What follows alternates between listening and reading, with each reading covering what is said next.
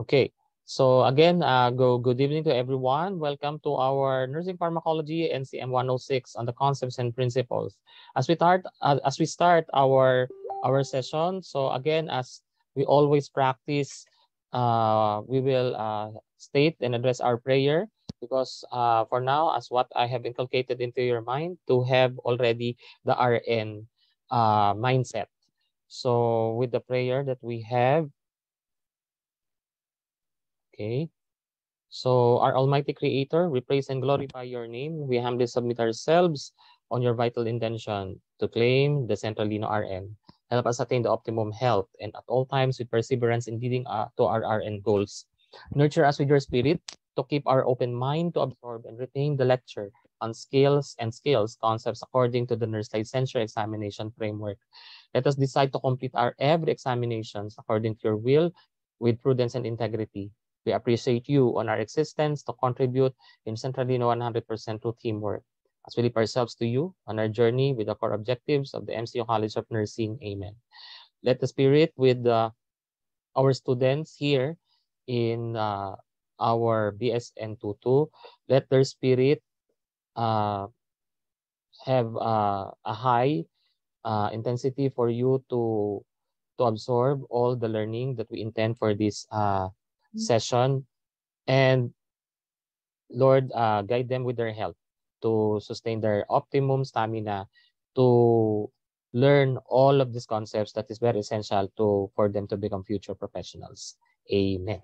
So, I know that we had our self-assessment exercise before. So, for us to best define pharmacology, I don't know if I have already introduced this during the time that we had our discussion, but I think as part of our evaluation, and if you have absorbed the learnings on concepts related to the pharmacology, I am inviting everyone to join at slido.com with the code of the hashtag 2224289.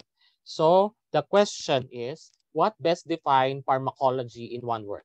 So we have explored its concept. We have done the self-assessment exercise. Can you indicate the one word? So the code is there.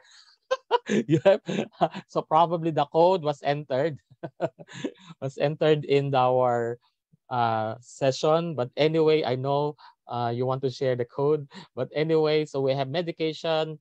We have most of you answered science. I know if you still remember the definition of the pharmacology. So science, medicine, medication, drugs. So therapeutic. Then we have computation. Wow. So because of the calculations of dosages, we have computation of medication, wellness, effect, any other terms or word? The ADME. Yes, the mnemonic, our mnemonic of ADME. So medicine. So we have the effect, therapeutic, any other words that can be associated with pharmacology. So we have you still remember the principle of science when we have already inculcated this as part of the definition of the pharmacology. So we have Tmax and the Cmax. Yeah, so I know probably if I remember, the Tmax and the Cmax was introduced during the time that uh, we have, or during the time that I have introduced about the relationship between the time and the concentration. So I think the Tmax and the Cmax have been introduced, or for some who have already uh, advanced when it comes to the watching of the supplemental videos. So chemical agent, okay, because it's composed of chemical, okay. Response, okay, because if we have the drugs, the body will definitely respond. Biological effect, because we are considering that any drug that enters the body may have an effect in the cells, because we are talking about in the biology about life and cells are part of it. So we have pharmacokinetics. So what considered here as the most answered term in the cloud is the science, And it was already indicated the science of drugs.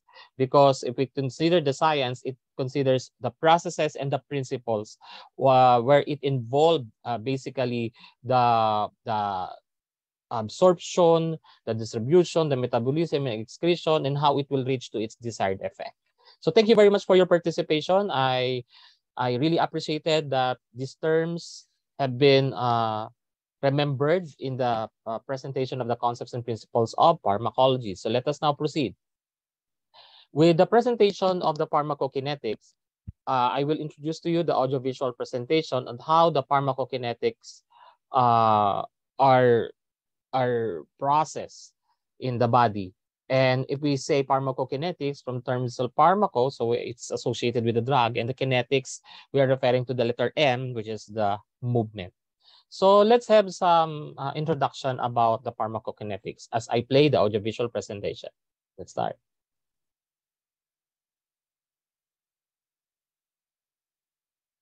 Hi, this tutorial is the first in the Pharmacokinetics series. So first of all, I should talk about what pharmacokinetics is.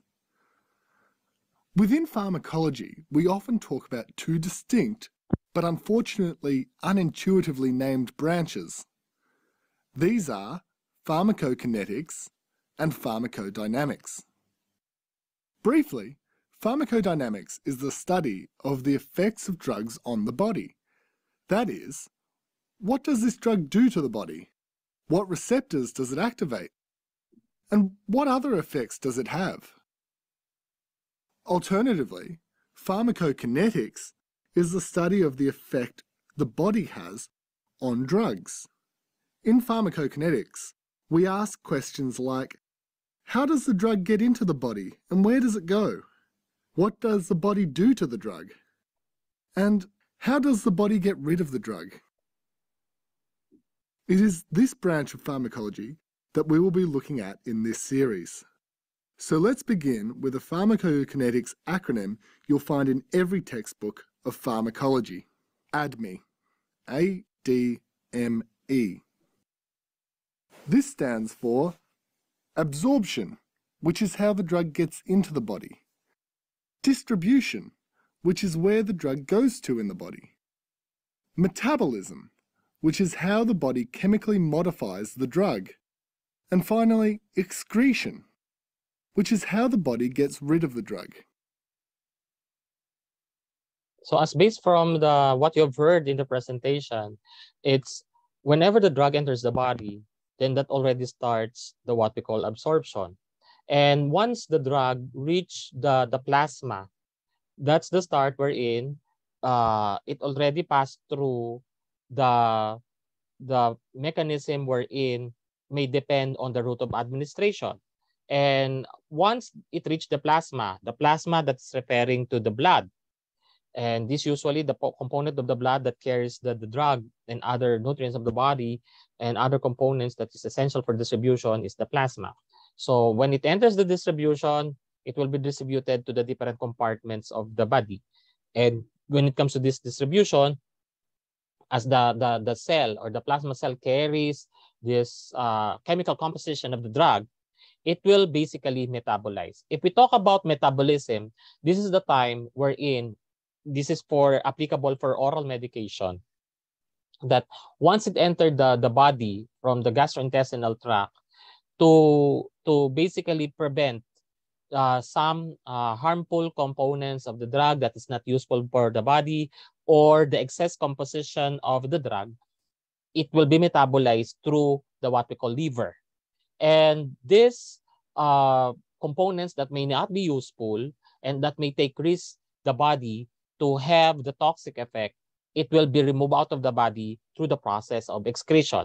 And what organ will represent the excretory function? That is basically the kidneys. So let us continue. These are four elements we need to consider when talking about the pharmacokinetics of a certain drug. The following tutorials will each talk about a certain aspect of pharmacokinetics. But for the remainder of this tutorial, we are going to discuss some of the more boring but incredibly important aspects of pharmacokinetics and pharmacology. So I'll begin by drawing a graph. And here on the y-axis, we have the concentration of drug within the body. And on the x-axis, we have time. So if we give a person a drug at time 0, then we will see the concentration of the drug go up, and then it will fall slowly as the drug is removed from the body. And that's what we see on this graph. Okay, if I have already introduced this before, so this is just a recall. So the line graph itself represents the x and the y axis. So the x axis represents the concentration of the drug, and the y axis represents the time. So at the concentration 0 and the time 0, it is once the drug entered the body, it will reach the plasma. That's the time that the drug is being processed in the body. And once it's reached the peak concentration level, which is the what we call maximum concentration, the Cmax, that's the time that the drug already reaches the plasma. And as what I've told you, once it reaches the plasma, it is time for the distribution. And once it will be considered the distribution process, this will consider basically the metabolism wherein the liver will process its function to remove the excess composition. So that's why when it reached the maximum concentration of the drug, the slope and the graph goes down, because that's the time that the concentration of the drug becomes lowered, because the other could be subject for the removal out of the body. So until it goes again to this time that the composition of the drug have been removed out of the body through the process of excretion. So once it reaches the peak concentration level, that's the time that it reaches already from the term itself concentration, it reaches already the plasma. So let us continue. So looking at this graph, we can see that in this section, the drug enters the body faster than it is being removed from it. Therefore, the concentration of the drug in the body increases. Then, after the peak of this graph, the drug is being removed from the body faster than it is entering. So the concentration of the drug in the body starts decreasing. This point at the top of the graph is important because it is the highest concentration of drug in the body. Therefore, we call this the maximum concentration, or Cmax. This is important because knowing the maximum concentration can help predict the therapeutic benefit and also the likelihood of side effects. The time at which the maximum concentration occurs is called Tmax. Now, later on, you will appreciate that every time that the drug already reaches the plasma, that's the time that the faster that the drug reaches its concentration level. For example, if a drug will be given through oral, it will still pass through the stomach before it will be absorbed by the intestinal tract and proceed to the plasma. Unlike for the drug that will be given intravenously, from the term itself intravenous, the drug will be directed through the blood in the venous blood vessel. Then since it will directly reach the plasma, it will have a shorter period of time to reach the peak concentration level. Unlike for the oral medication, it will reach a longer period of time before it reach the peak concentration level, or the Cmax and the Tmax, because it will still undergo the breakdown from the stomach, intestinal tract. It will be metabolized by the liver until it reached the plasma concentration. So let's continue. a slightly more confusing concept is the half-life of a drug. The half-life is, by definition, the time it takes to remove half of the current concentration of drug from the body. So let's consider the half-life on this graph. If we begin at Tmax, we want to see how much time it takes for the concentration of the drug to decrease from Cmax to half of Cmax. So here is the half Cmax line here. And therefore, the half-life, which is often denoted T half, is the time between Tmax and where I've drawn T half here.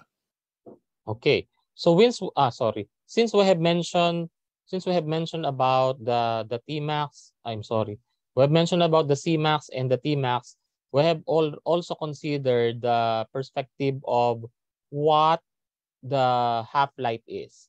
And when it comes to the half-life, so I'll just let the presentation go back to, okay, for a while. I'll just share it again.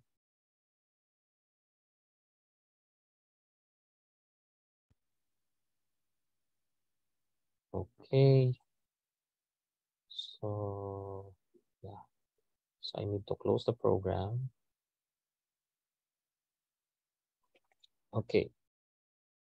I'll just start again the presentation because I'm having difficulty with the opening of the okay. I'll start again. So as we go with the as we proceed with the discussion, we're talking about the concentration, the peak concentration level, and we're talking about the maximum time. So this is very important for us to know because this is definitely associated on the proper time or the consideration of the right time that we are considering.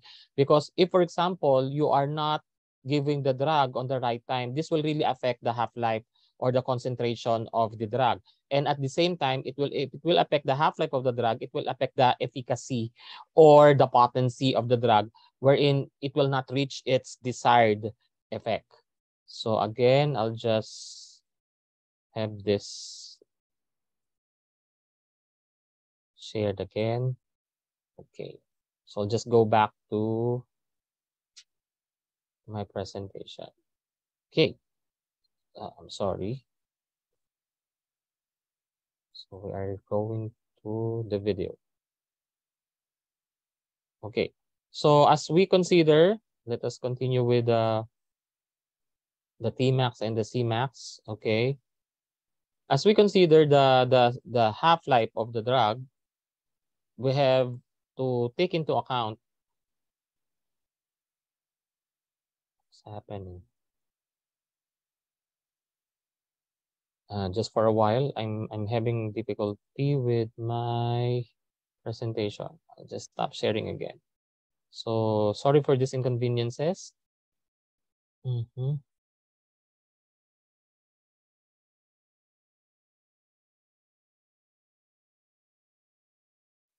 Hoping this is the right. Okay. For a while.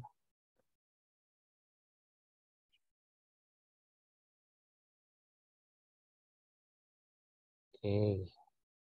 So I'll just start my PowerPoint.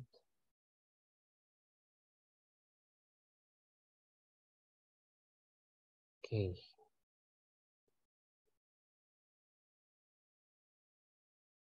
Okay. I'm on this part. Okay, so let's continue sharing. Okay, shared sound. Okay, pharmacokinetics, the slide. Okay, so hoping it will again. Okay, let's go back here. And why it's not playing. Okay, so I'm having problems for a while.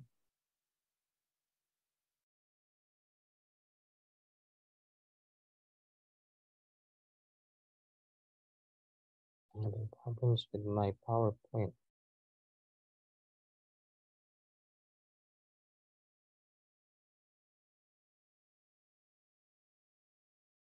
Okay, just for a while. Okay.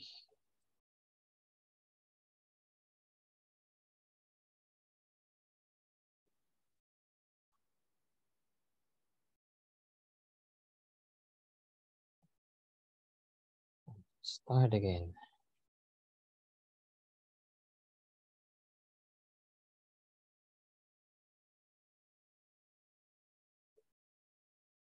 Yeah. Okay, so let's continue. We will just continue with the Tmax and the Cmax. Okay. So to continue with our discussion on the half-life. Okay, so we'll proceed. And for a while. I'll just share it for a while. Okay, okay.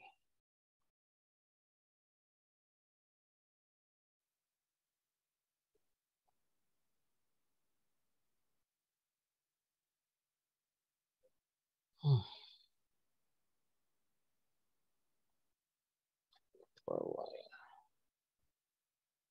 So I'm having a problem with my presentation.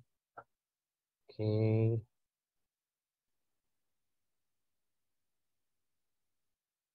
High, the Okay. concentration of the drug in the body increases. Okay. So we'll On this continue graph with is the the half-life. half-life, Yeah. which is often denoted T half, is the time between Tmax and where I've drawn T half here.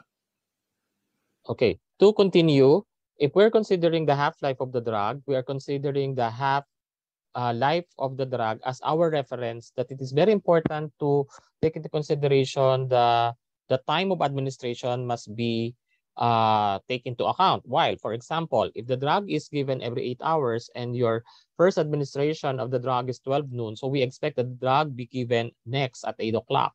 So the half-life between 12 o'clock and the 8 o'clock is already 4 o'clock. So it means that the 50% of the drug already reaches the plasma concentration, then the other 50% are getting out of the body simply because it may not be useful or in excess in the chemical composition.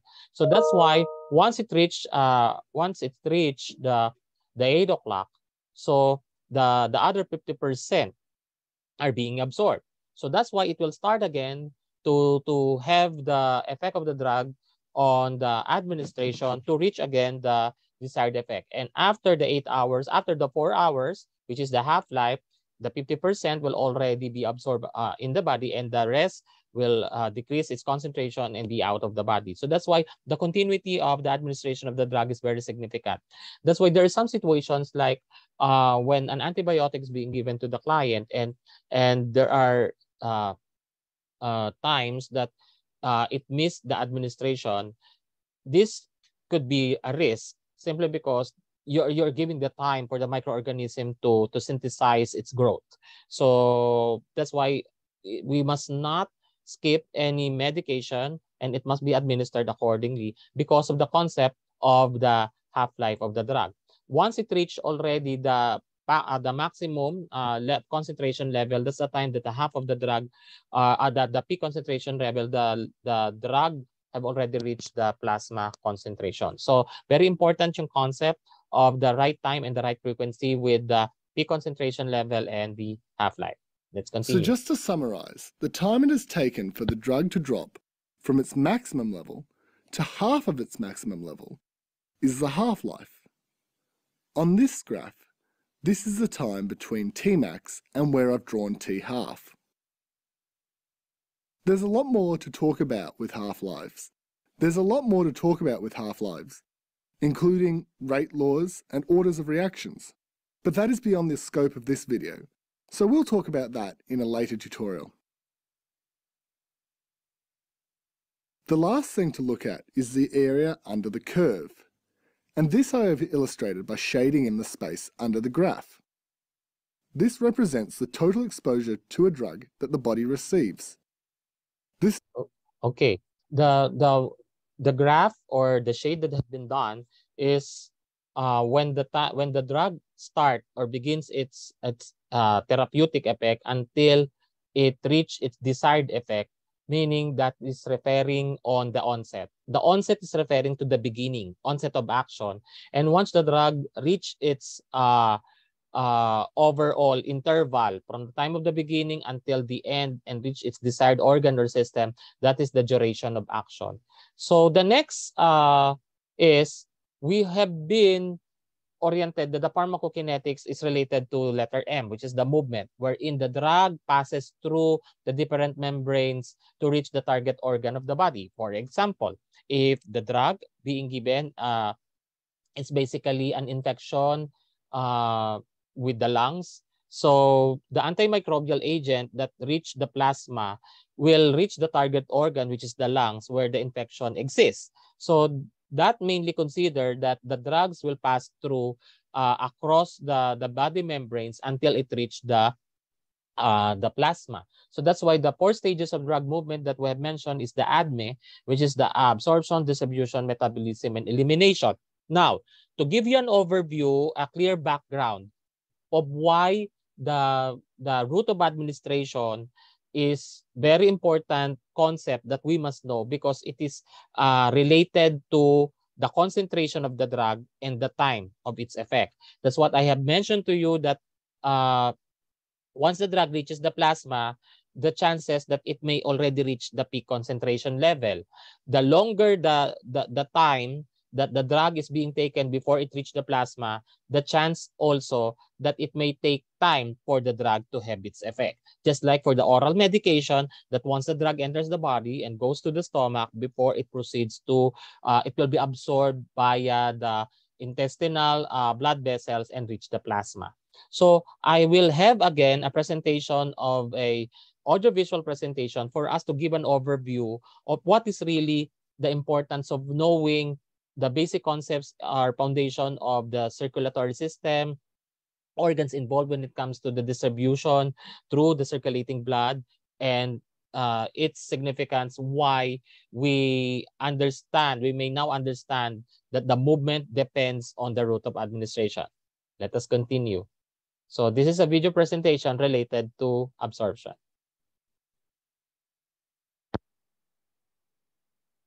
Hi, this tutorial is the second in the Pharmacokinetics series. And in this video, we're going to have a look at absorption, or more specifically, routes of drug administration.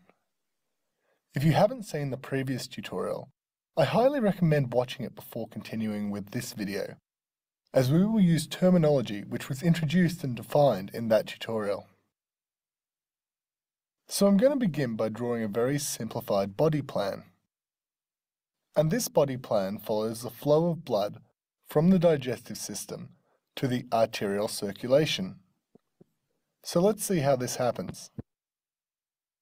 So blood flows from the gut to the liver via the hepatic portal system. Blood then flows from the liver back through the venous circulation and into the right side of the heart. The blood then flows through the pulmonary arteries to the lungs.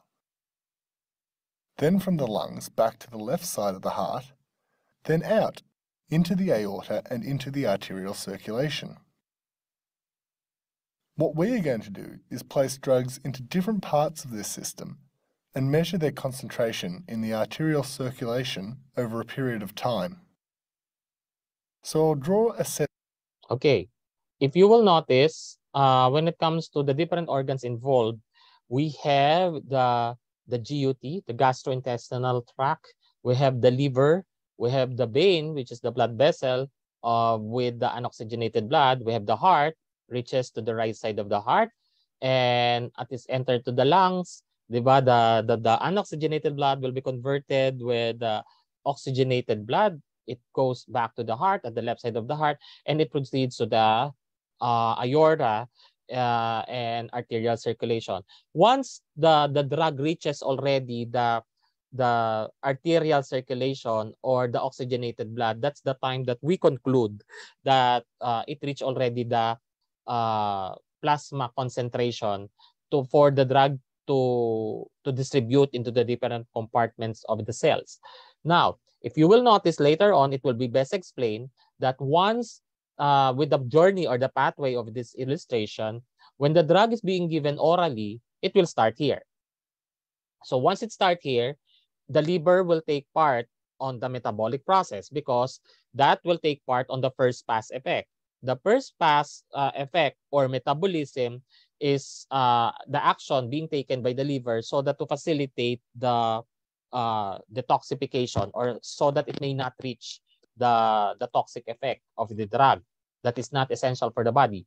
Just like, for example, when you are taking an iron-based drug, example perosulfate, we have also reserved iron in the body. So if there are excess in the iron, it will be removed out of the body. So usually pagka liver-based po ang kino-consider po na excretion ay via the intestinal tract. Yeah, that's why for those who are taking the iron-based drug, usually it will appear that the stool is dark colored stool. So that's an indication that the excess iron have been removed out of the body.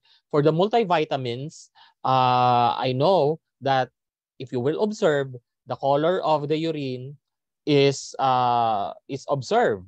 So it has a bright yellow color.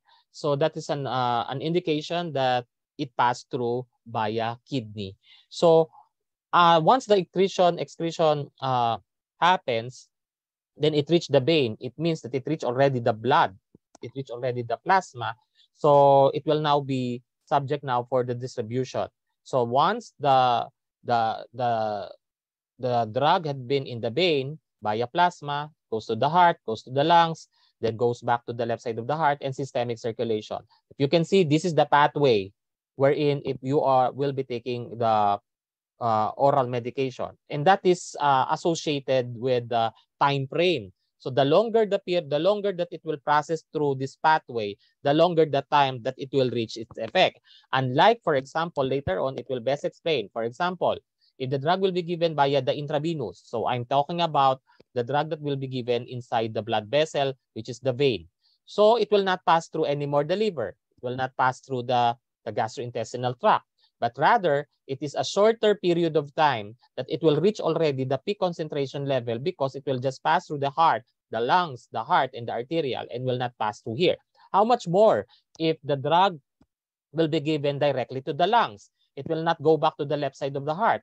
It goes to the left side of the heart and it goes to the systemic circulation. So the shorter period of time, it means that the past, the action or effect, it will be.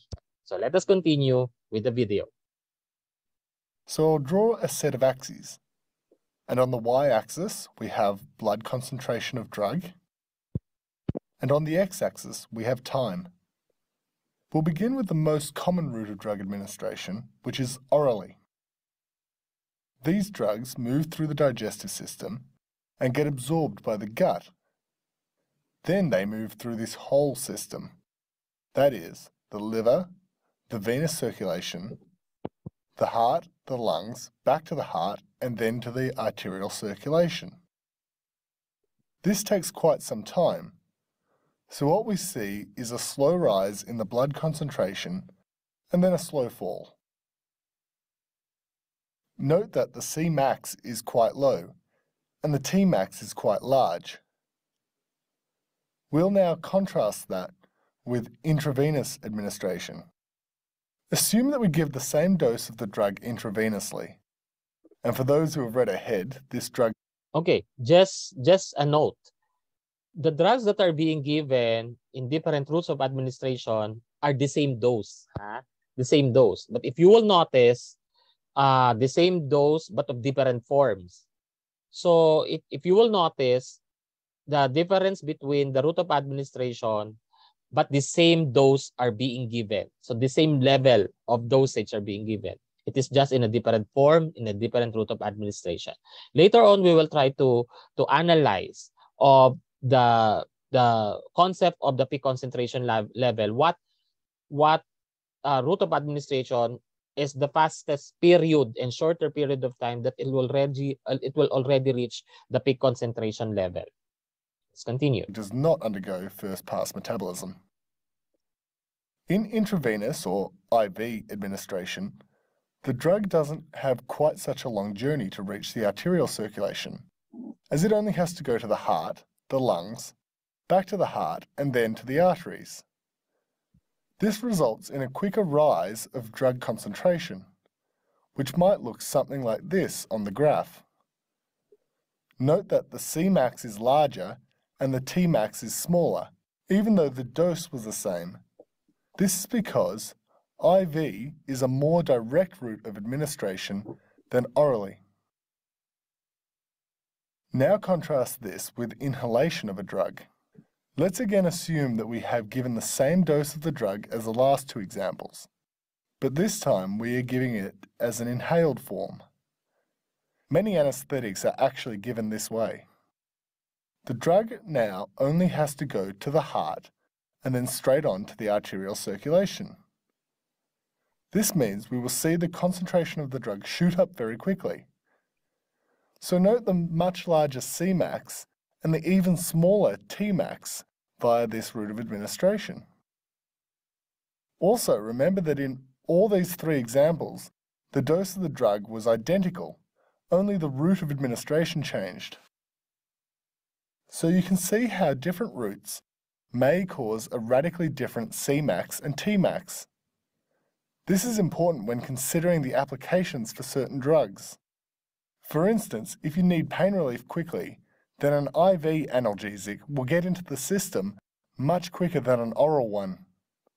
Conversely, a drug which has side effects at high concentrations may be toxic if given intravenously, but the same dose might be safe if given orally. Now I have three more points I want to make. Firstly, note that the area under the curve is the same for all these routes of administration. This is because the amount of exposure to the drug, that is, the dose, is the same.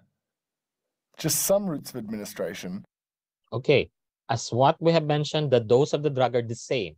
Now, if you will notice, the number 1 is representing the drug that have been given through oral. The number 2, the drug that had been given via intravenous, and the number 3 represents the drug that had been given the lungs.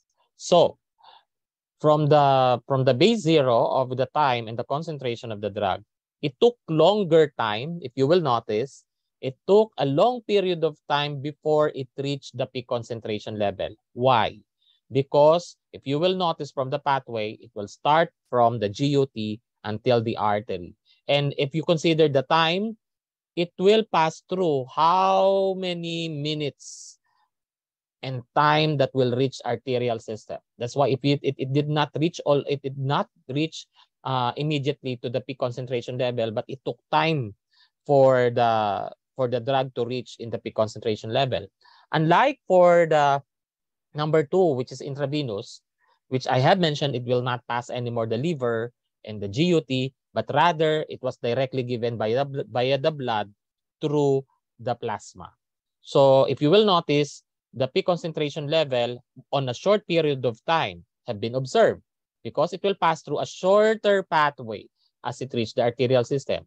Yes, sir. How about if it is in the lungs? Since, if you will notice, number 3, it reached already in a short period of time the peak concentration level because this already reached the lungs and shorter pathway once it will reach the systemic circulation. What are those drugs that can be associated with the administration with the lungs? It's through inhalation. Just like if a general anesthesia are being given, it is through the inhalation. So it passed through the lungs and it has its peak concentration level immediately because it can reach already in a short period of time going to the systemic circulation. So eventually, these are the concepts of absorption.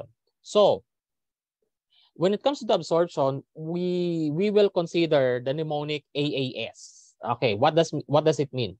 From the site of the administration until it reaches the drug across tissues and reach the systemic circulation. So the absorption will really end once it reaches the systemic circulation. And from the pathway and the video presentation that we have, you have noticed that the drug reaches the arterial circulation. So from the site, example, intravenous across tissues. What do we mean by across tissues? Across the blood vessel tissues, across the heart tissues, then it goes rather to the arterial systemic circulation, which is the blood. So there are some factors that will really affect the degree and rate of drug absorption. So number 1 that we have mentioned is about the administration route. The administration route depends specifically on the effect and its time. So as what from the pathway have shown in the pathway of the drug, based from its effect to the physiologic effect to the different organs of the body. So from the example, sir, if the drug is directly given to the bone, so that's what we call intraosseous. So if it is given via intraosseous or through the bone, we have there the red blood cells. So it means that the red blood cells that are being produced by the bone will carry already, kasi we need the oxygenated blood so that it will reach through the different compartments of the body. So, ibig sabihin, the shorter period of time because it will reach immediately the peak concentration level. While going back to intramuscular, how about for the intramuscular? Intramuscular, the drug will be given via muscle. So from the muscle, it will still undergo the different layers before it reach the blood vessel and be absorbed with the drug. So that's why it will pass through pa the tissues. So the longer that it will pass yung drug to the different layers, the longer the time that will reach its effect.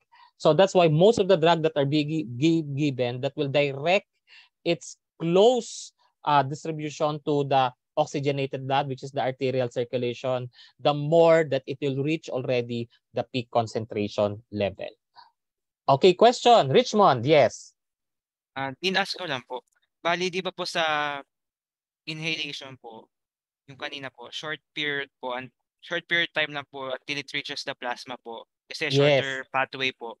Pero po Mhm. yung time po until effect ng drug po, mas ano po ba, mas matagal siya kaysa sa intravenous or mas mabilis po siya kaysa sa intravenous? Yeah. Actually, from the time frame po, ang intravenous talaga, it will take yung seconds, di ba? Kasi ang bilis kasi niyan eh, yung mismong pathway itself, circulation na agad. So from the blood vessel going to the blood in the arterial system. Unlike for the inhalation, mabilis yung effect niya. Why mabilis yung effect niya? Kasi if it will be inhaled, it will pass through the alveoli, di ba the basic unit of the lungs is the alveoli, wherein it attach yung capillaries. So from the capillaries itself, papasok na yan sa left side of the heart. So ang next question is, very close yung time, di ba? From the intravenous, pasok sa heart, sa right side, goes to the lungs. While when it is in the inhalation, the drug will be inhaled, but it will pass through na papunta na ng left side of the heart. So actually, ang difference niya kung bakit pa rin na, sir, 'di ba sabi mo ang inhalation, we may conclude na mas mabilis siyang mag-reach sa uh, sa arterial circulation, but there are some evidences ng intravenous pa rin is the best way na mas mabilis yon kasi it reach directly na dun sa blood na magsi-circulate. So if you will see later on po yung pinaka matrix po natin na mas mabilis yung effect pa rin ng intravenous and intraosseous kasi nasa blood na mismo yung gamot. Unlike for the lungs, sa lungs kasi i-inhale mo pa siya, pag inhale mo, tsaka pa lang pa siya papasok sa lungs, then papasok sa blood vessels. So blood vessels papasok sa blood. So yung pathway niya medyo matagal din. Although the concept itself, sir, mas close siya dun sa arterial circulation. Pero still, yung point that the drug is being inhaled through the lungs, we expect shorter na yung journey eh. Pero yung process from the lungs papunta dun sa blood itself, medyo it will take the process pa. Unlike for the drug that is being given intravenous, dumirect na siya mismo sa plasma at magsi-circulate na lang siya to the heart, to the left side of to the right side of the heart, goes to the arterial circulation. So in conclusion, mas mabilis pa rin yung drug na dumadirect na siya mismo being given sa intravenous compared to the inhalation. Although, di ba by concept natin, sir, di ba by shorter? Kaso nga yung pathway pa na from inhalation na magpapass through pa siya dun sa lungs before it may reach to the blood vessels, yun yung difference niya, yung pathway mismo. Close siya dun sa arterial system pero it will pass through pa the system ng lungs. Unlike for the intravenous na pumasok siya sa intravenous sa right side of the heart, na unoxygenated siya, pero ang maganda kasi doon, nagsi-circulate na siya. So mabilis na siya para pumasok towards the right side of the heart. So in conclusion, the intravenous has the peak effect po papunta sa peak concentration level compared to the right side of the heart. So, yun nga lang from the graph that we have I have shown to you, 'di ba sir? Mas mabilis yung mas mataas yung peak concentration level niya. So, dun sa point example natin diyan anesthesia. Sa anesthesia, usually if we are giving a drug that is inhalation, ang bilis ng effect niyan sa person to have the anesthesia effect throughout the body kasi nga pag inhalation siya, mabilis yung pasok niya by inhalation, it will pass through the lungs, alveoli, capillaries, blood vessels. Pero if we talk about yung bilis in terms of yung talagang time, sa time, we're talking about the time, mas mabilis pa rin si intravenous kasi dumirect na siya doon sa blood vessels. I hope I have answered Mr. Richmond Yes po, correctly. thank you po. Thank you so much. Okay, I may now entertain Ms. Coro, Jennifer. Yes po, Dean. Ask ko lang po, yung mga high concentration drugs po is the intravenous and then yung inhalation po. Yung orally po, slow concentration. Yeah. Di yung IV po, pati inhalation, mas more toxicated sila sa katawan natin kung hindi natin mai-administer ng maayos. Definitely. Kasi siya di ba? Unlike for the oral medications, papasok siya di ba sa GUT tapos pasok sa liver, first pass effect, di ba? So unlike tama yung analysis, you have a correct analysis kasi mas risky yung toxic effect ng drug at adverse reactions kasi the drug itself had passed through directly to the plasma. You are very correct. You are very correct. Dahil mabilis yung mag-reach sa peak concentration level, mas mabilis din magre-respond yung body natin if it is correct yung dose mo, if it is correct yung drug mo. Kaya ang bilis mag-manifest kaya pagka for example you administered it intravenously, biglang lalabas na agad yung manifestation of the adverse reactions and toxic effect. Unlike for oral, 'di ba, it will pass through pa the GI, matagal pa bago mag-manifest yung reaction kasi tutulong pa. It could be prevented by the liver for detoxification and it could have chances pa to remove out of the body. So for medication safety, be very careful na yung the period wherein once it will reach yung route of administration na magre-reach agad sa plasma, careful tayo, be very careful tayo. There's no room for error kasi very fast na yung magiging effect niya kasi nga it is carried already by the plasma. Thank you so much for that analysis, Ms. Coro. Really appreciated. How about a question? Okay, a comment. Kaya po pala mabilis din ang sinasabing tama ng mga drugs na in-inhale like marijuana. Correct analysis. Like marijuana, shabu, pag pills sinasabi nila late or dulo ang tama, nasa process po pala on how it will take. Actually, you have a correct analysis also on that. Kaya kung mapapansin ninyo, pag in-inhale, ito tulad nito, 'di ba? Yung mga what you call this, yung drugs that are being abused na ini-inhale, yan, yung mga methamphetamine hydrochloride na ini-inhale. So ini-inhale siya, ang bilis niya pumasok sa circulation until it goes to the brain. May mga ibang drugs din na ina-abuse na nagli-lead din into addiction. So yan usually mga narcotic drugs na ang effect niya dumadirect na sa brain. So yan, most ng mga inhalation at saka mga intravenous, these are the drugs that will really consider the fast effect to the brain. So kung oral siya, yon, longer period of time yung effect. So I hope I satisfied. Thank you so much for your comment. I need to recognize you with Winnie V. Thank you for your comment, and that's very true. Okay. Another, so feel free to unmute or raise your hand or raise your questions in the chat box. Another, how about the patient's age? When it comes to the patient's age and physical condition, we have already concluded that once it increases the age, it follows through that it slows metabolic activity. So that's why I may just have a question to you. So which of the two population groups may have slow metabolic activity or slower metabolic activity? Is it pediatrics or elders? Can I see your answers in the chat box? which of the following population groups may have slower metabolic activity? Do we have the elders or the older adults, elders or older adults population group, or the pediatric? So I'm seeing responses of 17. So we are 32. I hope the others can still respond. We have 18. So hoping it will increase. My energy will keep on going and going and going. Yan, 23, 24, 25. And we will try to analyze later what do we mean based from your responses. So 27, 28. So hoping it will reach 31. Okay. So 27. How about for the others? Wake up, wake up. 28. We have 29. Okay. We'll be looking. I'm positively looking forward 30. So we have the missing link. Yan. Okay. Thank you so much. Thank you so much. It really maximizes your responses. And most of your answers, actually all of your answers pertains to elders. You are correct. Kaya if with this analysis of absorption, even oral and intravenous, which of the two population groups ang high risk for mga hypersensitivity reaction, adverse reactions, toxic effect? The elders. Why? Kasi kung slow ang metabolic activity mo, metabolism is very important for cellular activity.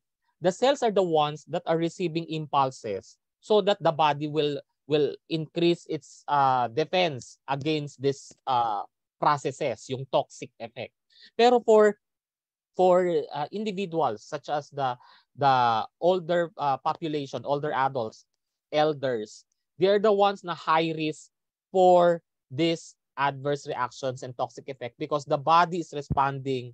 It may have a delay response of the body due to the delay metabolic activity, which I told you that the cells may need metabolic activity to facilitate immediate response against this processes that may cause harm to individuals. So very particular tayo, kaya not all medications are being given to elders. Very particular tayo dun sa mga drugs that may not cause harm. And usually po, remember, most of the drugs are hepatotoxic and nephrotoxic.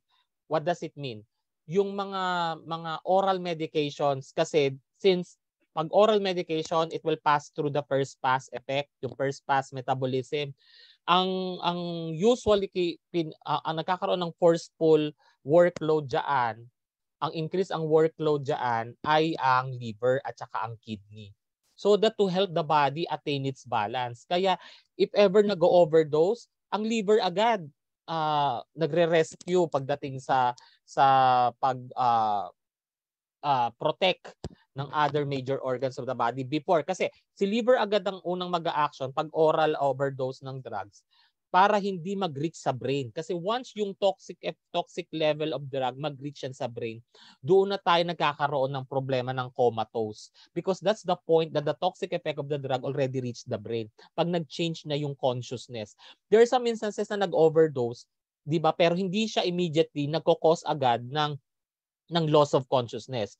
But once the person already take the overdose of the drug, tapos nag-loss of consciousness, ibig sabihin, the liver had a hard time to facilitate the metabolism para ma-remove out of the body. Kasi alam nyo po, di ba, there are many ways of excretion. So, but one that is common is through the urine. So kung ikaw, for example, ang isang tao ay nag-overdose, wag na ikaw, na yung ibang tao ay nag-overdose, the kidney must also facilitate urination to remove the excess chemical composition. Pero during that overdose, yung liver mo, it is having difficulty to detoxify because of the overdosage. Ang kidney din, nagkakos ng difficulty to excrete urination. And that's the time na pag nagkaroon na ng loss of consciousness kasi hindi nga nag-facilitate ng urination. Pag hindi nag-facilitate ng urination or in any way, yung iba, di ba, usually they need to vomit. They need to vomit kasi para hindi na mag-reach at ma-absorb ng intestinal tract. So yan yung ginagawa para para ma-facilitate yung pag-remove. It could be mag-vomit as one of the response or compensatory response of the body to prevent it na ma-absorb sa intestinal. Kaso if it is over time na that it already process yung intake of the drugs of overdosage at alam na natin that it really reach already the circulation and the liver is working on it. So doon na tayo magtatakbo na sa ospital so that it will consider na an antidote. Yung antidote naman is to counteract yung effect ng drug because it already reached a toxic effect. Kaya for nurses, you really need to take note that if the situation that the patient is reaching adverse reaction, toxic effect, kasi ang toxic effect is the one that is life-threatening.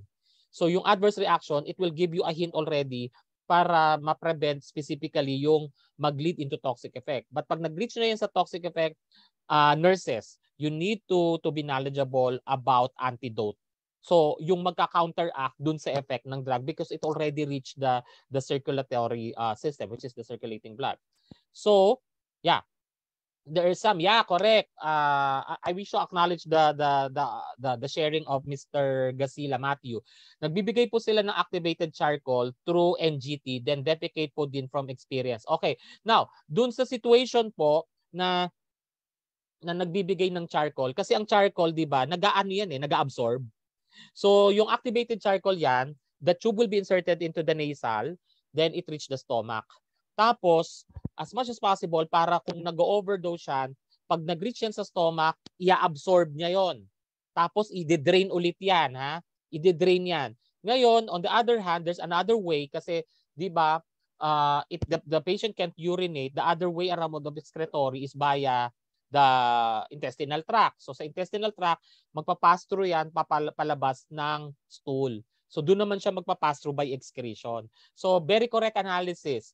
So doon sa mga sharing ninyo, it's very aligned with our discussion. And these are things that I really appreciate whenever we do discussion. So thank you for those sharings, ha. So patient's age and the physical condition is very important. Another condition that we can consider is, for example, we have been aware that the drug will take its effect once it reaches the blood. Paano po if the patient have been diagnosed with a blood problem? Simply anemia. Okay, for anemia, we are aware that the level of the red blood cell is low and the RBC is composed of hemoglobin and hematocrit. Question, sir, what is this hemoglobin and hematocrit? The hemoglobin is the one that carries the oxygen and the hematocrit refers to the volume. So if the red blood cell is decreased in anemia, although we have different types of anemia, decrease in anemia, so it is directly associated po na decrease din ng oxygen at decrease din ang volume. So if the volume is insufficient to carry the drug itself to its indicated organ, it will cause a possibility of delay effect of the drug. Kaya that's why there are situations na for those who have anemia, they are correcting first the problem with anemia. Kino-correct muna nila yung problem with anemia before they start a specific medication. Because it may be useless if that will consider yung administration ng drug pero it will delay naman yung desired effect. Kasi nga, we are aware that the blood has a major responsibility when it comes to, or function rather, when it comes to the distribution and effect of the drug. So that's a typical example. Another, diabetic. For diabetic patients naman, our problem naman is hyperglycemia. So what do you mean by hyperglycemia? Hyper is increased. Glyce is referring to sugar. Emia is referring to blood. So what's the problem naman with the hyperglycemia? Ang problem naman with hyperglycemia is mataas yung sugar, blood sugar level. So pag tumataas yung blood sugar level, what is expected with the blood? Is it hypoviscous, referring to viscosity, volume, hypoviscous or hyperviscous? So can I see response to the chat box? So for diabetic client, if there is hyperglycemia or increased blood sugar, do we expect hyperviscous blood or hypoviscous? Or you may just respond hyper or hypo. Okay? So you may just have response hyper or hypo. Do we expect for a client with diabetes that have or that who is also experiencing hyperglycemia may have the hypo or hyper viscosity of the blood? So the viscosity is referring to the volume of blood. So let's see. So we have 20 responses, hoping I can see more of your responses. You may just have hypo or hyper. So let's see, we have 25, 26, 27, 28, 29. So we have two more. The other two, please respond. I'm expecting for your response so that I will reach also that energy level. Okay, so anyway, so probably there's some the other two are experiencing connectivity concerns. So I do understand. So most of your answers, let's see. Hyper, hyper, hyper, hyper, hyper, hyper. Actually, when the client is having hyperglycemia, just with your experience in cooking, when you mix sugar in water, the more sugar that you put in the water, that causes the increase in the viscosity, right? The more sugar that you put, the more viscous yung mismong mixture. So just the same with the blood. The more sugar, the higher the sugar level, it may cause the viscosity. At yung viscosity of the blood na yon, it will cause a slow flow of the blood. Pag nag-slow ang flow ng blood, it will cause also a delay in the transport of the drug via plasma. So that's a problem. Kaya that's why if you notice, diabetic clients who are experiencing wound, okay, you have wounds, okay, wounds. Why it cause a delay? Why it cause a delay for diabetic clients to heal wounds? Because of the delay circulating blood that reach the wound. So if the client who have the wound or has already kahit nga yung punctured wound pa lang, the client are already being given antibiotic kasi nga it will take time to reach the point of the infected area because of the client have been identified with increased blood sugar level, and it affects the circulating blood to reach the area where it needed to protect from any infection. So that's why it caused also the delay in the wound healing, and continuously we are giving antibiotics so that to protect the wound from any infection. Yun nga lang, that's the main concern. Kailangan ano munang gawin? We need to correct first the sugar level, the blood sugar level before we administer the drug, because it could be more efficient to reach its desired effect kung okay yung blood sugar level. Okay, letter C. Lipid or water solubility of the drug. So it's 710. Once it reaches 715, we'll have a health break. So degree and rate of drug absorption. So lipid or water solubility of the drug. Class, if we say water soluble, this could be break down easily into water. Okay. For lipid soluble drug, this may take time to absorb and break down. So that's why most of the water soluble drug that are being taken orally, yaan yung it can be easily break down para mas mabilis yung absorption towards the intestinal tract. Ang lipid po, it will take time pa to break it to break down its chemical composition before it will be absorbed. So it may depend on the lipid or the water solubility of the drug.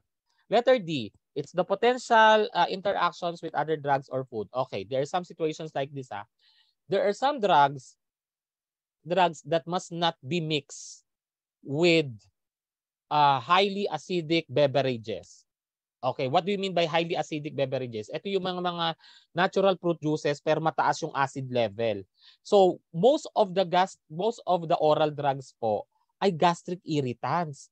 So, tapos you will give the drug pa, tapos highly irritating siya sa stomach, tapos highly acidic, nagkakaroon na ng premature breakdown yung composition ng drug, and once it reach the stomach na may hydrochloric acid pa siya, so nagkakaroon na siya ng premature breakdown. So will it reach its desired composition before it will be metabolized by the liver? Hindi.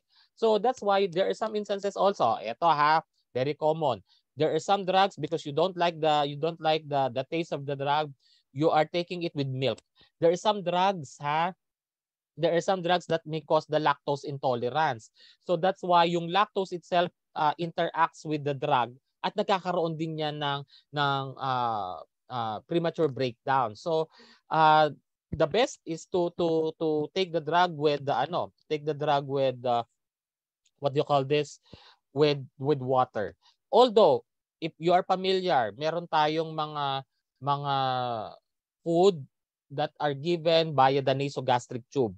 But if situations like na para hindi siya dapat supposedly minimix with that mixture, dapat if you will consider the administration of the drug, it must be mixed with water, but not with the mixture that you will give to your client, because it may cause the possibility that it will have the premature breakdown of the chemical composition of the drug, and it may not meet its desired effect.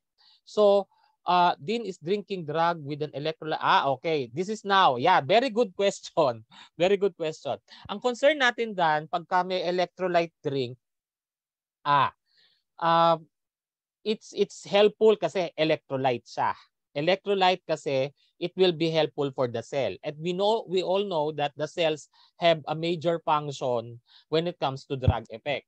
So when it comes to it is safe, but if there are situations na yung patient mo ay merong electrolyte imbalance, that's the time that it is not safe. Kaya that's why you need to take into consideration yung diagnosis of the client. Example, if you're taking if the drug that you are giving, while you are giving electrolyte drink, for example, you are giving an electrolyte drink to a client who's experiencing dehydration. Okay, that's the point. Now, the doctor will prescribe a drug.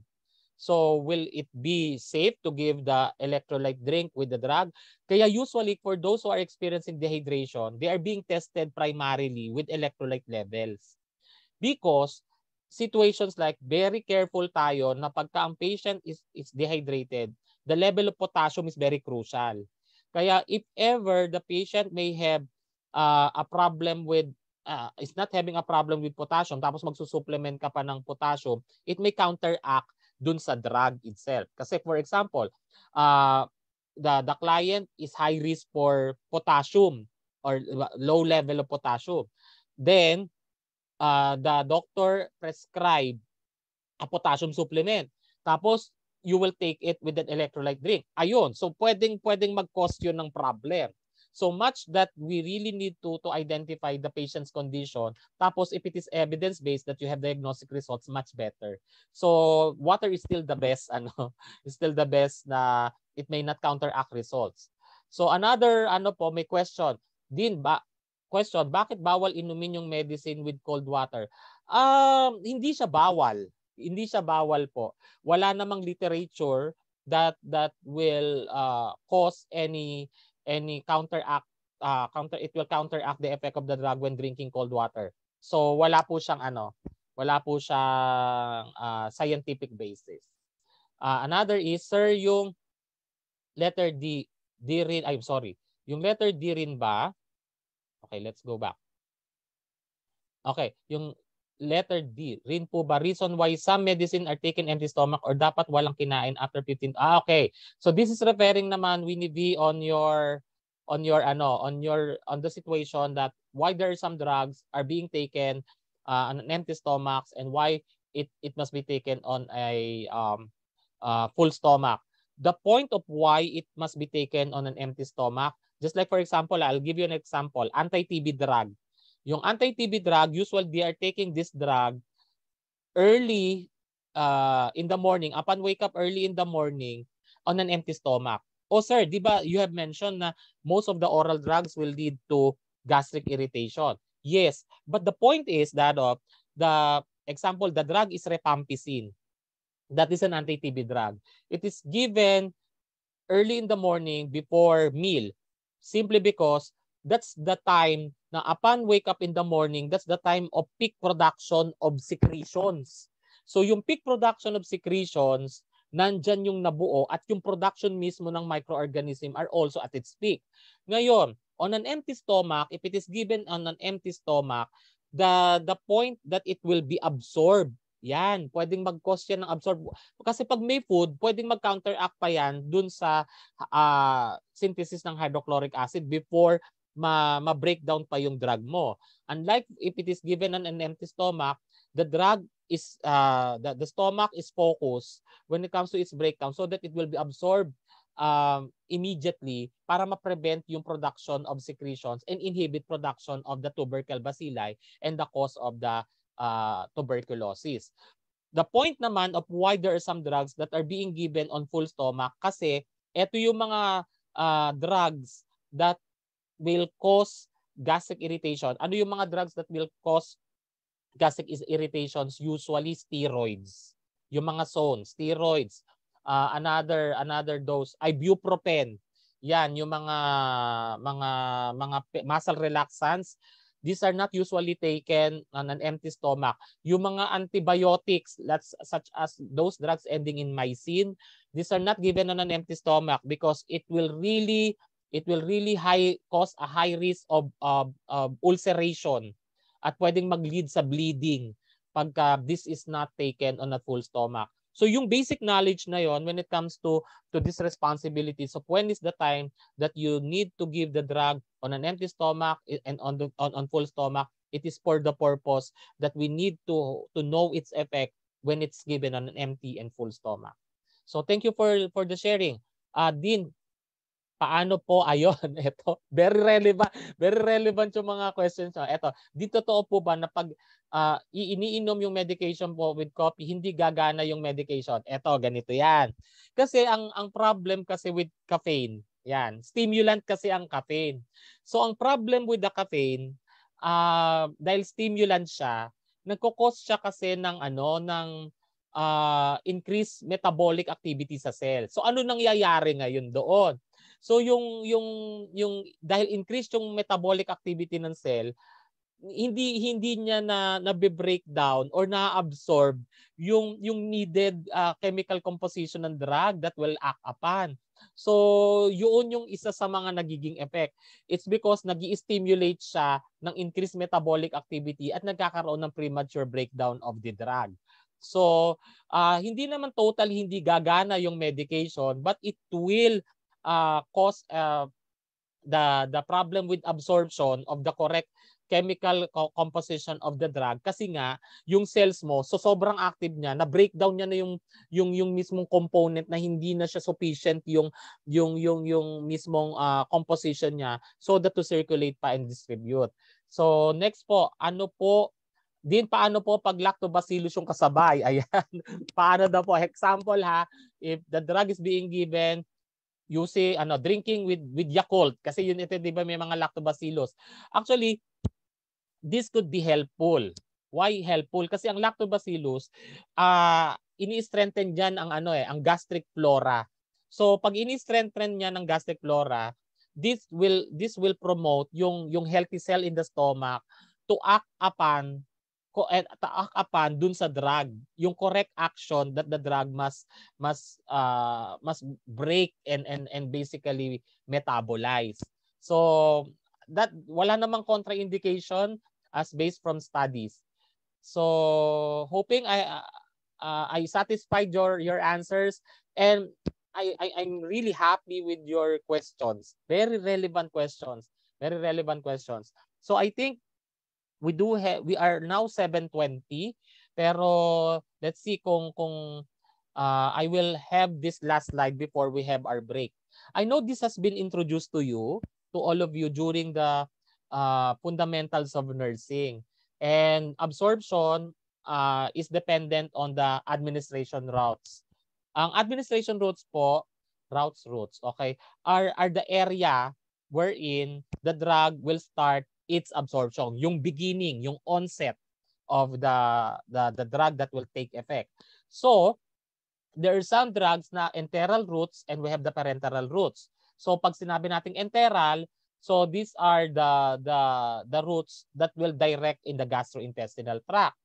When it comes to the parenteral roots, these are absorbed outside the gastrointestinal tract. So obviously, it could be through the blood vessels, it could be muscles, subcutaneous tissues, it could be directly to the mucosa of the nose, the eyes, skin, inhalation. So these are the parenteral roots. So it's outside the gastrointestinal tract.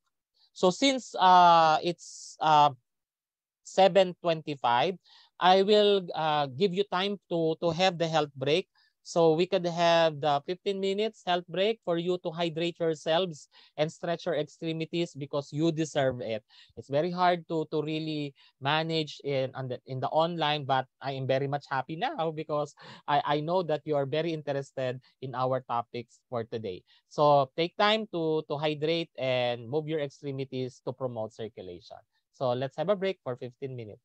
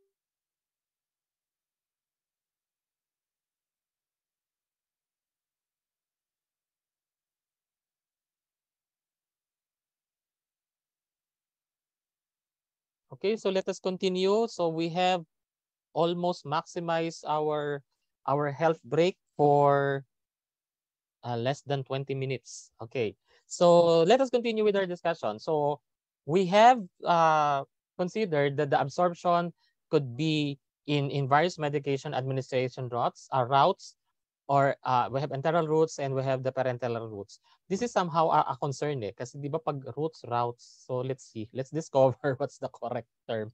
But anyway, we have we have to review some of the concepts pertaining to the enteral routes. So we have the oral. So the blue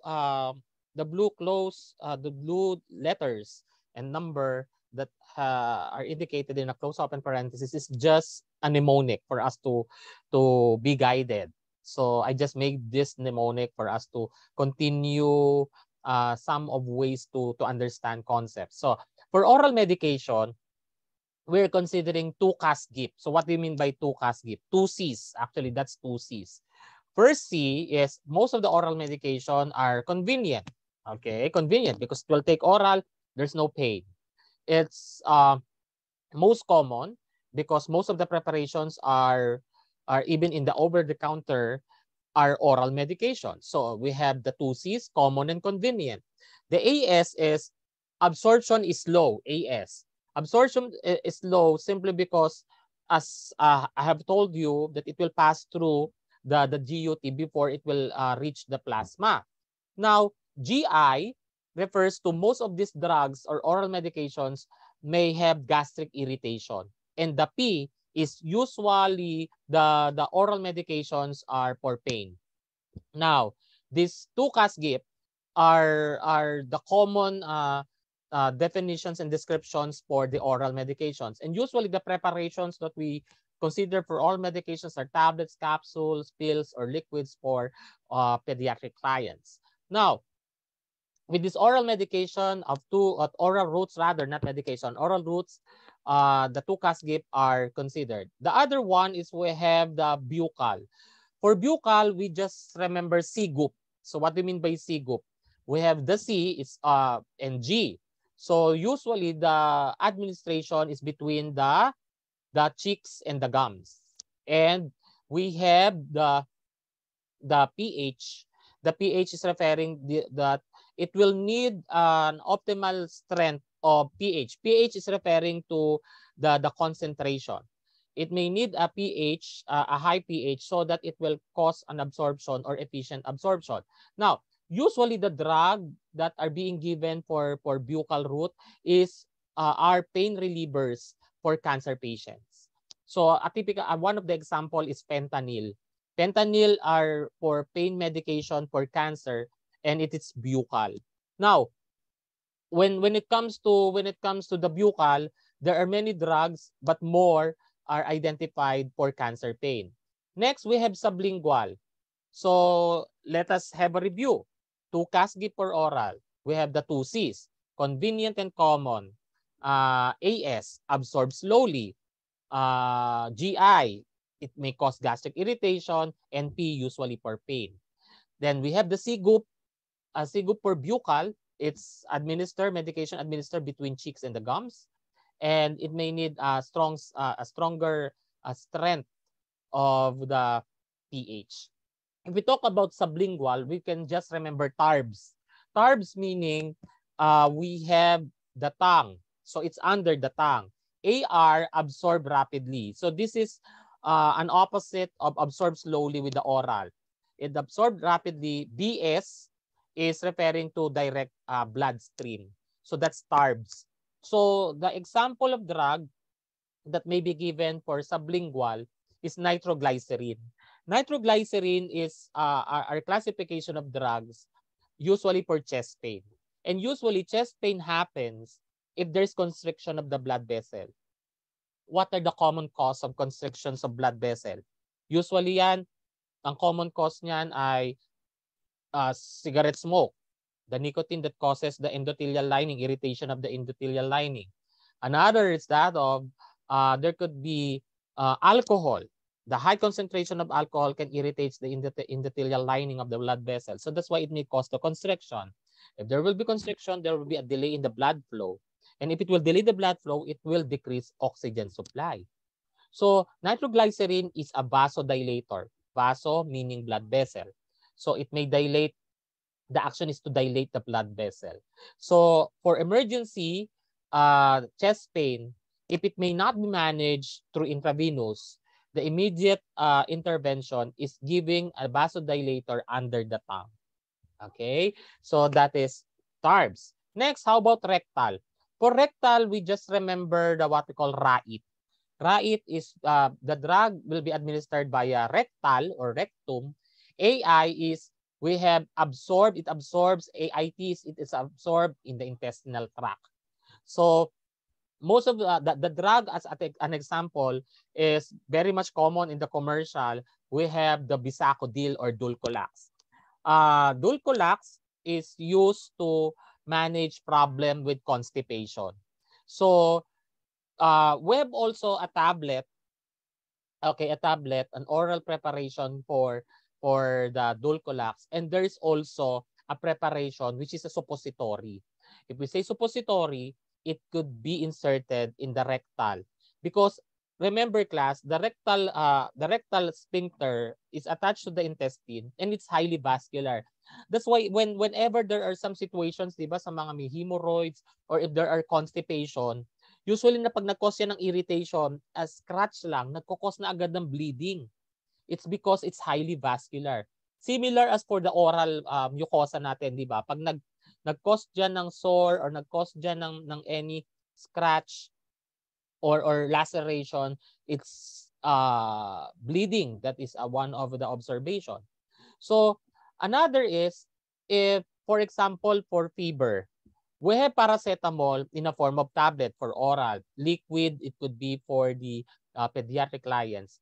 But for situations like it is contraindicated via oral and still the patient do not have IV line, it could be also prevented to have convulsion due to the febrile condition through suppository. That's why we have also paracetamol suppository, which is usually given for pediatric clients.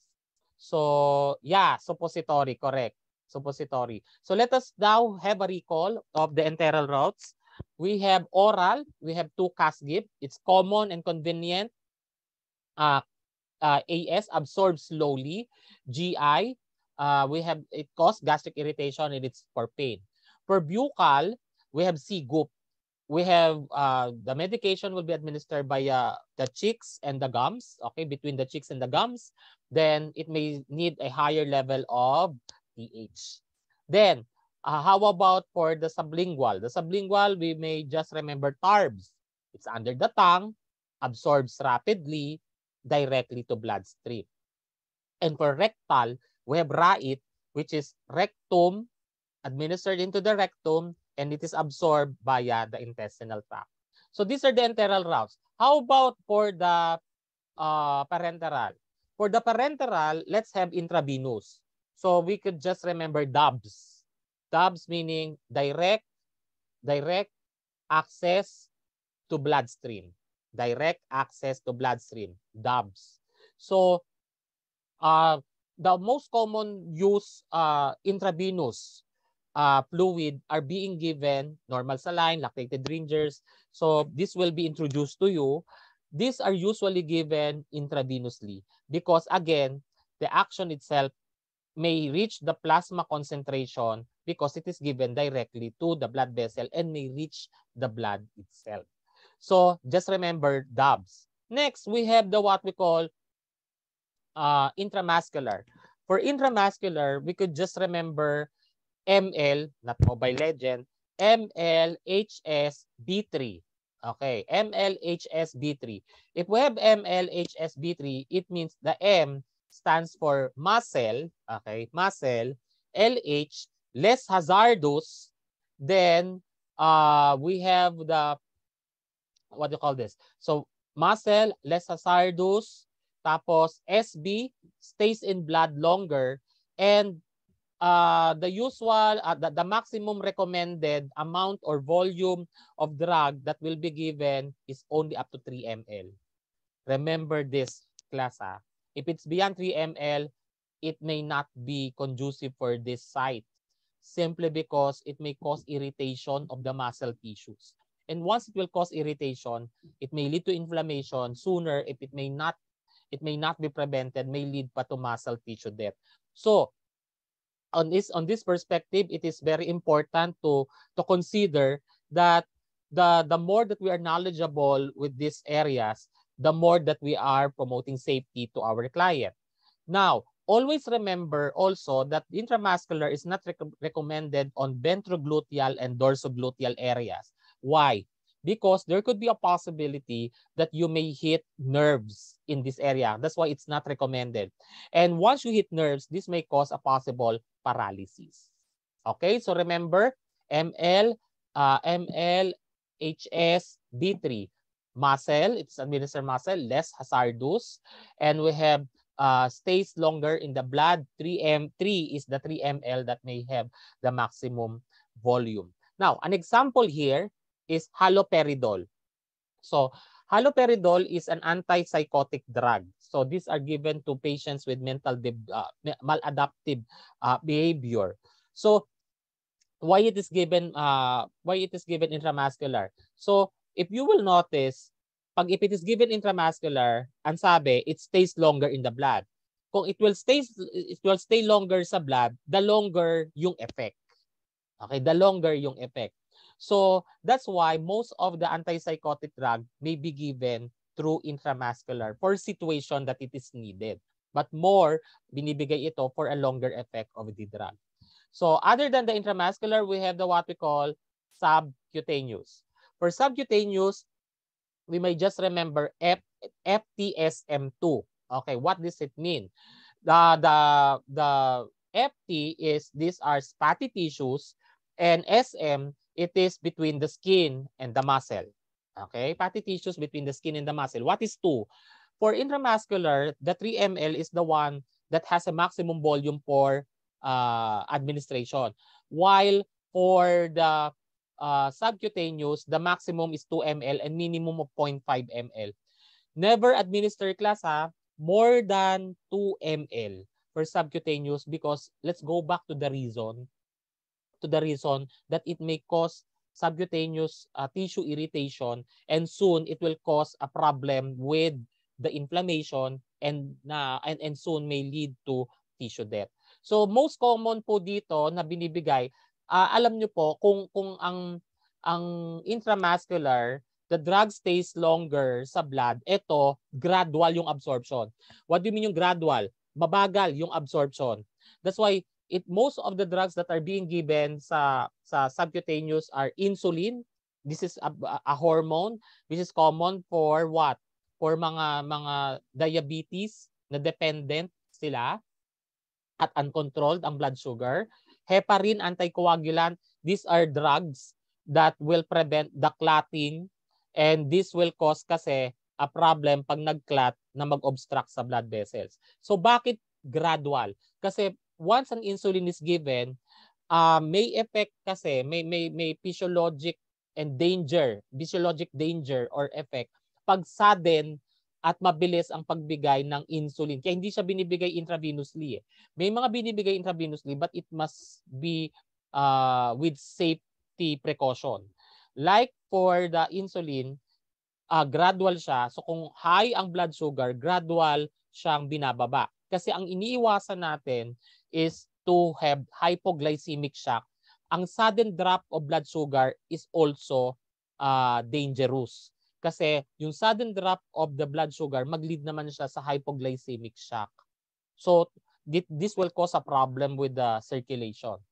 Heparin naman is gradual din ang dapat na absorption nito, kasi ang problem, pag very sudden ang effect nito, pwede naman siyang hindi mag-cause since piniprevent niya yung coagulation, pwedeng mag-lead naman sa problem with bleeding. So that's why we need to monitor the client before giving this drug. So subcutaneous tissues ito. So 0.5 ang minimum and 2 ml po ang maximum. So on the perspective of this, so maybe you are overwhelmed with this presentation, but most of the I'm now projecting here in the medication administration have been discussed in my previous slides, because I have mentioned about topicals. So this is for the skin. These can be given also topicals, could be given also via eyes, ears, on skin. Later on, we'll discuss about the rights of medication. It includes the responsibilities. We have also drugs that could be inhalation, solid, and it could be transdermal solutions. And these are the sites. We have the parenteral and the enteral. So we may not anymore concentrate here because it was already discussed. Now, when it comes to the route of administration, time and until effect. Okay, insulin po, ayan. Insulin po most commonly in-administer sa part ng mataba. Like sabi, yes, correct. Correct. Why may mga situations? Kasi 'di ba tayo, aware tayo na ang ng intramuscular ina-administer yan dito sa deltoid, 90 degrees. Pero may mga instances for those who are talagang magbibigay ng insulin. Bakit sa belly? Kasi ano to since we have mentioned subcutaneous fatty tissues. So gradual yung magiging absorption niya. So at saka yung most pag may mga needles na yung prepared syringe na preparation, ibig sabihin it is already in the syringe, it will just inject. It is given also in 90 degrees kasi ang knowledge natin 'di ba sa subcutaneous 45 degrees. Pero may mga binibigay na 90 degrees dito sa may belly, dito sa abdominal. It's because yung needle itself may reach only subcutaneous. So since we have mentioned naman ang subcutaneous are fatty tissues in between the skin, so this will skin and muscle. So this will facilitate pa rin the objective of the gradual absorption. So you're correct, Miss Angelica. So let us now consider yung route of administration in relation to time until effect. So kanina we have mentioned yung intravenous. Ang intravenous po ay magte-take effect ang drug at intraosseous, yung direct sa bone. It's because what's common with intraosseous and intravenous? Blood. Once it will reach the plasma, it will cause the immediate peak plasma concentration. So 30 to 60 seconds. So can you imagine yung 1 minute effect? 1 minute effect. So kung ito naman ay through endotracheal. Endotracheal is from the term itself, endo is inside, and tracheal, it will reach the trachea. So the tube that are being inserted inside and which will reach the trachea, this is the tube that is connected to ventilator. So there are some drugs that are being given via endotracheal, just like anesthesia are also being given endotracheal. Inhalation, anesthesia could be given also via face mask. So inhalation could also be given via popping sa mga steroids with asthma. Kaya ang bilis 'di ba mag-effect 'yan. Another is nebulization. So via inhalation 'yan. It will facilitate already yung opening of the airways in 2 to 3 minutes. Can you imagine that? Endotracheal and inhalation, 2 to 3 minutes. So yung explanation natin kanina why intravenous are more endotracheal and inhalation, bakit mas matagal pa? It's because intravenous dumirect na siya sa blood. Sa endotracheal, even very close na sa arterial circulation siya, it will still pass through kasi pa rin via the lung tissues before it reach the blood and plasma. Now, for sublingual is 3 to 5 minutes. Kaya kung makikita ninyo yung kung contraindicated siya sa intravenous, punton tayo sa inhalation. Kung walang preparation ng inhalation, pasok tayo sa sublingual. So it may still depend on the preparation If it's very important for us to be aware of the route of administration. Kung may mga preparation ba yan for IV? May preparation ba yan for sublingual? May preparation ba yan for inhalation? Meron ganyan na may preparation siya for intravenous, yung mga bronchodilator, yung nag-open ng bronchi, it will dilate the bronchi. Merong intravenous, meron siyang via inhalation, meron din siyang oral. So that to facilitate yung pag-open ng airways. Just same as for the cardiovascular drugs, di ba? May mga drugs tayo that are being given intravenously. May mga wala lang tayong inhalation, but pero meron tayong mga gamot na binibigay sublingual. So yung effect to control the blood pressure. So 3 to 5 minutes po 'yan. So intramuscular 10 to 20 minutes. So can you imagine 10 to 20 minutes? Matagal siya, di ba? It stays longer. At lalo na for subcutaneous, 15 to 30 minutes. Kaya nga, if you will notice, 15 to 20 minutes dun sa intramuscular, it stays in the blood longer. Pero yung gradual absorption, it will take time sa subcutaneous. Yung 15 to 30 minutes. Sa rectal, it will have 5 to 30 minutes. Okay? Ingestion. If we say ingestion, oral, 30 to 90 minutes. Can you imagine that? 30 to 90 minutes. 1.5 hour the maximum yung effect.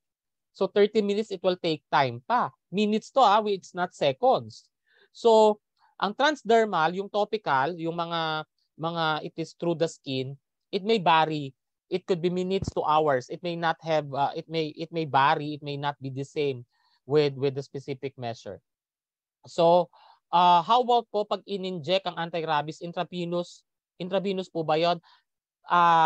Ang anti-rabies po ay binibigay intramuscular.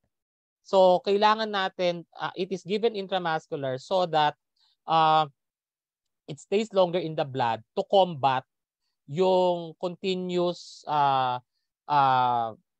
synthesis ng possible infection of the rabid virus. So doon tayo, it's intramuscular po, hindi siya intravenous. So lahat po ba ng vaccine ay intramuscular route? Yes. Yes po. Most or all of the vaccine are given intramuscularly. So ngayon may knowledge na kayo kung bakit intramuscular kasi it stays in the blood longer. So yung pagstay sa blood niya sa longer, it facilitates to make our immune system respond to it. Yan. So ang difference lang naman niya with subcutaneous is may mga situations na kailangan hindi pwedeng very sudden or immediate yung response ng gamot simply because pwedeng mag-lead into complications. Tulad ng na-mention ko sa inyo kanina, insulin, hindi pwedeng ibigay intramuscular yan, wag niyo ibibigay ha. Intramuscular kasi it stays longer in the blood pero ang effect niya ay magiging shorter than subcutaneous. So pwedeng mag-risk yan ng sudden drop of blood sugar. So similar with the anticoagulant, yung mga rin ang huli, ang sa suffix ng mga drugs, this will cause also trade risk sa what we call bleeding. Okay? So now, when it comes to the perspective of the concept pertaining to this, we may now consider that we have some concerns with medication safety. I may invite again an interactive activity to visit the Slido. There will be no wrong answers here, but you may have multiple answers. Pero you may choose one then which you think alin po on this 1, 2, 3, and 4 ang most common concern that will really lead to medication safety sa patient. Is it number 1, overdosage or underdosage? Is it number 2, it's the non-reporting, the nurse or the health personnel will not report the adverse reactions? Number 3, is it overload of patient assignments, meaning the nurse may not focus basically on the safety of a safe administration of drug because the nurse is overload. The other one is non-compliance with prescribed medication, meaning the nurse did not follow the standards of the administration of drug. There are no wrong answers here, but you continue to answer and respond. Okay, so based from the ranking that we have, overdosage and underdosage reaching the top of common medication safety issues. Non-reporting of adverse reactions. So the second now is overload of patient assignments. And fourth, we have non-compliance with prescribed medication. So probably I may ask while you are having your responses, I may ask someone or in our class of their answers. So there will be no wrong answers here. So may I call on Miss Era? Miss Era, are you still here? Miss Era Yes po, sir. Tegarido. Yes.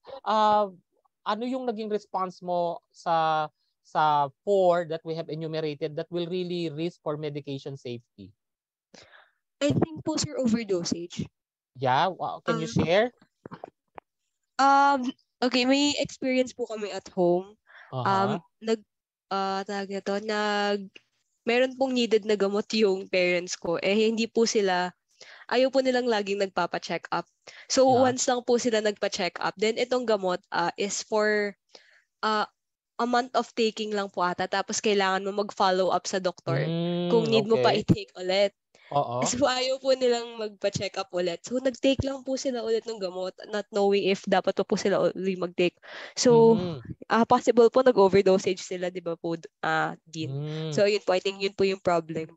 Commonly. Are there any observations which you think na nag-overdose sila? Any complaints that your parents have na they feel nag-overdose ako? Wala naman po, to my knowledge, wala naman po akong napansin. Pero I think po dapat talaga nag-continue sila with the check-up.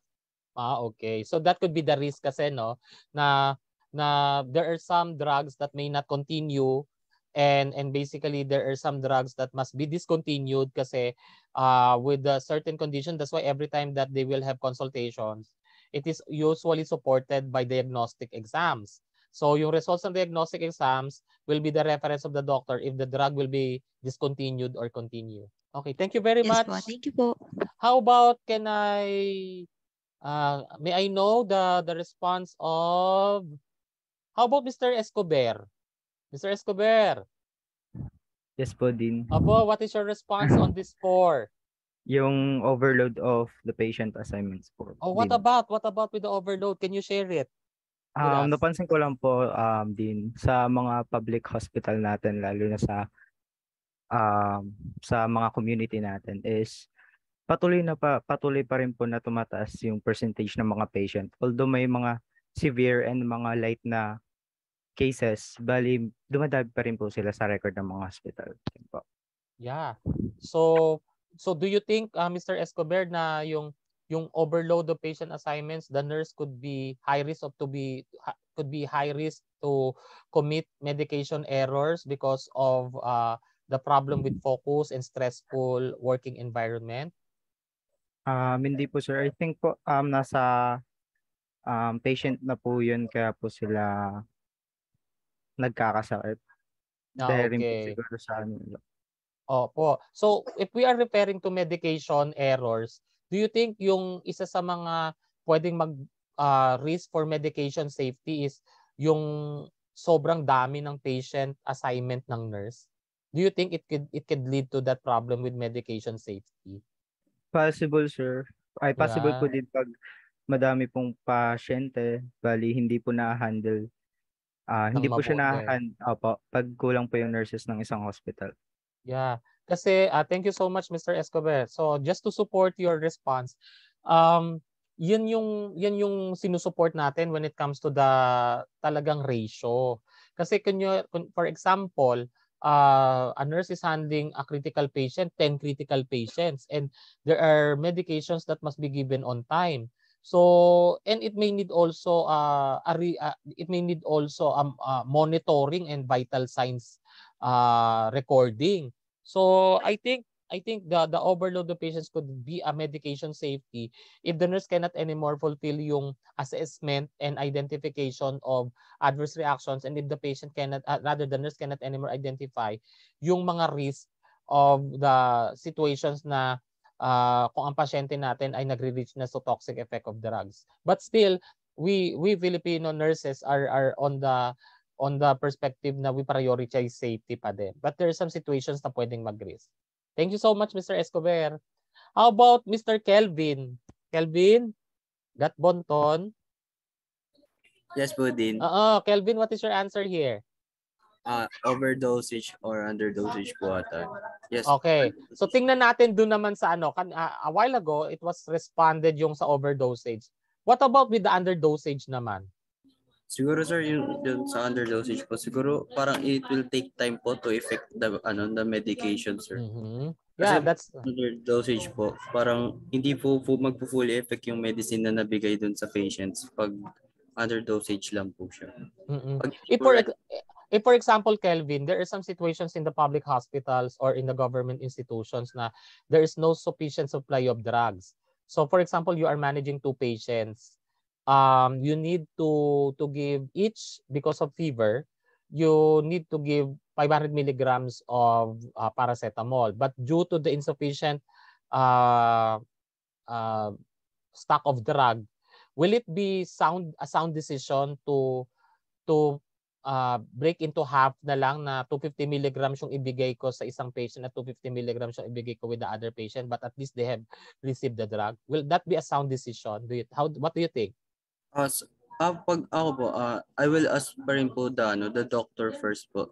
Mhm. Kasi hindi naman po ako pwedeng agad magbigay ng isang medicine sa isang patients po nang walang doctor's order. So kung ganun po may shortage of medication po, I still need the permission of doctor po kung right pa rin po ba ibigay yung the 250 milligram na medicine to patients po. Yeah. So from that perspective, the clinical decision is under dosage na yon, di ba? So kung for Yes. example, 500 milligrams is the supposedly dose, tapos we put it into half just to benefit yung other patient, I think it may cause a problem with that kasi under dosage. It may not reach yung point that the right dose will manage yung problem natin with fever because it's under dosage. So just similar also with pediatric clients. If we will give the dose which may not reach its prescribed dosage, then the underdosage itself may not meet its common objective for the treatment of the client. So thank you very much. Last one siguro before we have, how about, can I ask Aliana, Miss Aliana Joy? Aliana Joy, you're still with us? Okay, so baka may connectivity problem. How about Miss Degia, Julian? Miss Julian? Julian? Yes, good evening Yes, po. what is your answer here? Overdosage and underdosage po. Yeah, so can you share it with us why you have chosen the overdosage or underdosage as a medication safety issue? Ang napapansin ko lang din po kasi usually sa amin po dito sa bahay, underdosage, like for example kapag nakalimutan or hindi nila maalala na uminom na ba sila ng gamot or what, parang tatamarin na rin silang uminom tapos next hour na lang din sila iinom. Parang ganun po. Okay. So actually yan that's correct. Hindi lang mismo yung dose. Kung hindi na-follow yung time at there's no continuity, underdosage yon. Correct. Correct analysis. That's why there's some situation for Filipino mentality, di ba? That when we are giving or administering drug, if they feel well na and they are experiencing fever, they will discontinue the drug already. And when it comes to the action of the antimicrobial, it must reach the point of the number of days as prescribed, because that's the scientific evidence that will inhibit the growth of microorganism. Pero tayo, because of the financial constraints, it supposedly it must not be the reason. So thank you very much, Jillian. So on this perspective, we have I have only 5 minutes na. So we will not anymore proceed up to 9 o'clock. As promised, it's only 8 o'clock supposedly. But when it comes to the 4 stages of drug movement, the degree and rate of drug absorption may depend on these following concepts. Diffusion. So if you go back to the biochemistry, we have what we call diffusion as defined from higher concentration to lower concentration. Just like I may emphasize here the diffusion when it comes to the perspective of absorption. Di ba, for example, a highly concentrated drug is being given to the oral, intravenous, and once it reach the plasma, that's the point that it will gear towards yung pag-distribute at bumababa na from higher to lower concentration na siya. Kasi once the drug is being distributed and reach the plasma, the concept and principle itself is bumababa na yung concentration. So kung bumababa na or it caused the decrease in the concentration of the drug, it must continue yung administration of the drug on the indicated time so that to support yung continuity of the drug. So that's referring to diffusion. The other is referring to the active transport. So pag sinabi naman nating active transport, this is dependent on how the drug will take place. Kasi pag sinabi natin naman na ano ba ang tinatawag nating pinocytosis. Kasi pag sinabi nating pinocytosis, this will consider po on yung perspective how the drug will will act on the response ng cells. So kasi pag sinabi natin din na pinocytosis as an active transport, this will consider din po kasi as one of the mechanism of absorption na once ito ay ma-ingest sa liquid ng cell or sa cell membrane, it will pass through the distribution towards compartment. So yun yung point of why this pinocytosis is also important when it comes to drug absorption, because this will be the action already of the drug through the cell membrane. So eventually, when it comes to the distribution of the drug, this will be the last topic that I will introduce to you, the audiovisual presentation related to the what we call distribution. Okay, so let us continue.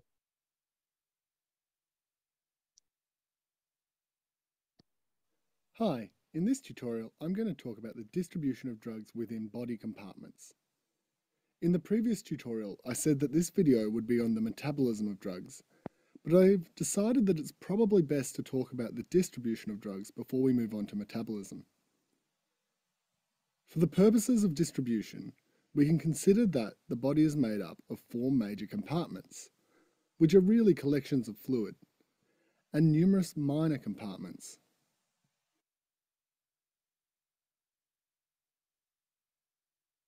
These major compartments are the blood, or strictly speaking the plasma, fat, extracellular fluid, and intracellular fluid. Then there are numerous other minor compartments.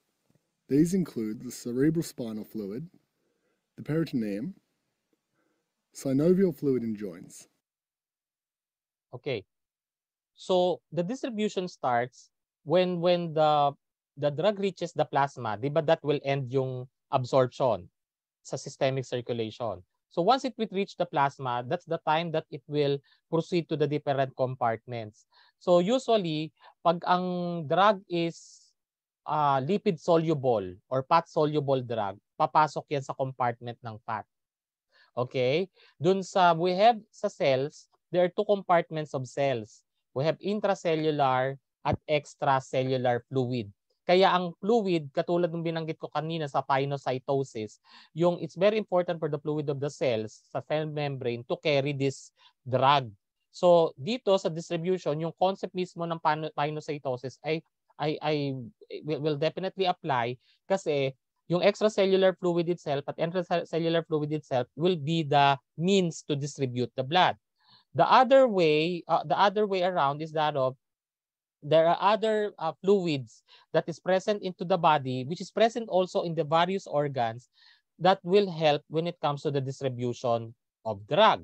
So if we have the plasma, extracellular fluids. In the extracellular fluid, take note of this, that the highest electrolyte, positive electrolyte for extracellular fluid is sodium. The highest negatively charged electrolyte in the extracellular fluid is chloride.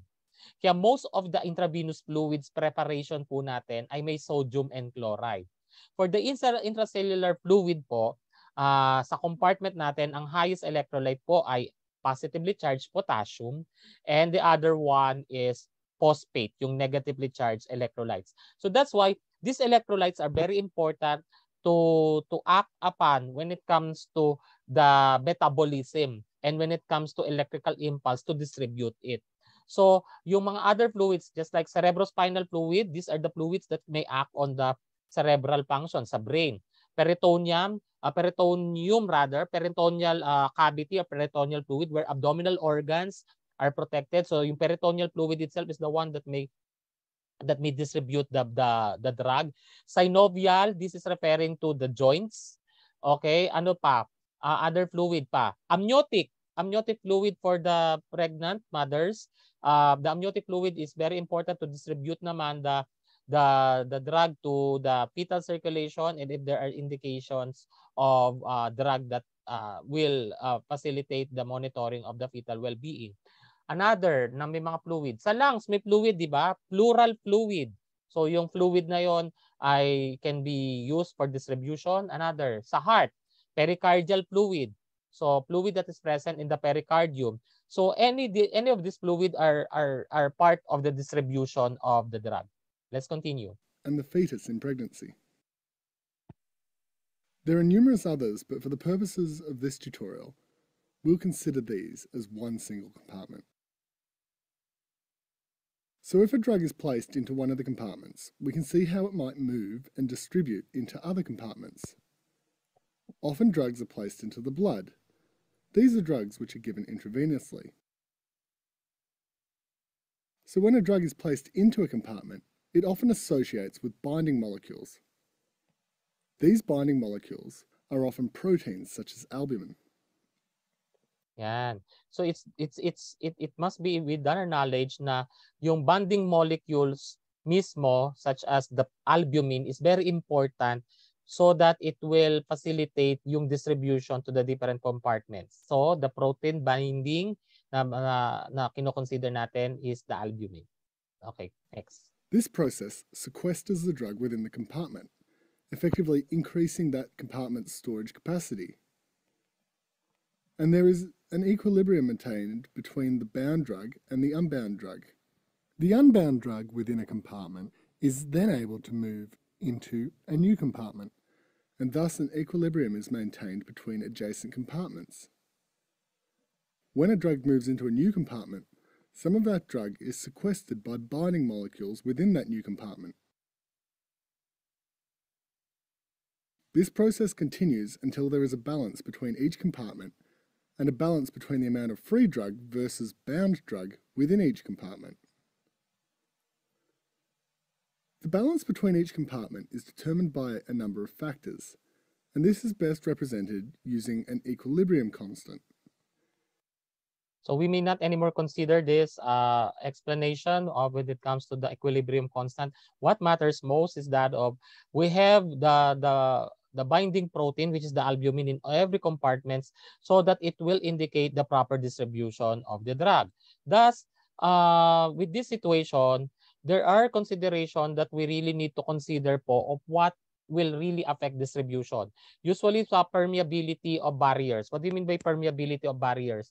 For example, we have a problem with the blood. The patient is anemic. You administer the drug intravenously. Will it cause a sufficient albumin to bind the drug? No. So kung for example naman, situations na high ang alcohol level sa blood, that may not also facilitate the binding of the albumin kasi pwedeng mag-cause yan ng problem with the delayed distribution or through the albumin of the protein binding.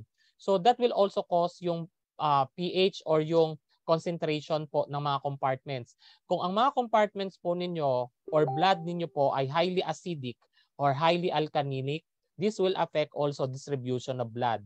So yung binding capacity that we're talking about is kung for example, low level of albumin, yung low level of albumin may affect the binding of the drug. So basically in this situation, we will not anymore consider po itong formula na to, but in this situation, hoping you understand that once it will be distributed, it's with the compartment. These are the basic principles that we need to understand. Okay, so I think I'm too much with the time that I had. Supposedly, our synchronous session is up to 8 o'clock, but I really appreciate your cooperation with me when it comes to the continuous and active participation. So I'll just stop the recording.